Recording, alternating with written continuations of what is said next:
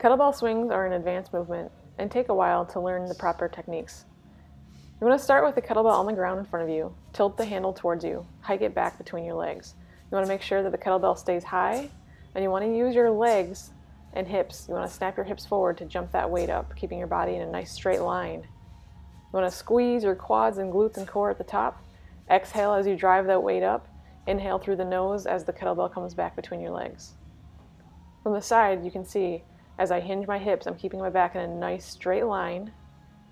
I'm using my legs to do the work and using my hands to just control the weight as it floats up. The kettlebell drops, I hinge, I drive my hips to jump that weight up. Nice and easy, under control. Inhale, exhale, squeeze at the top.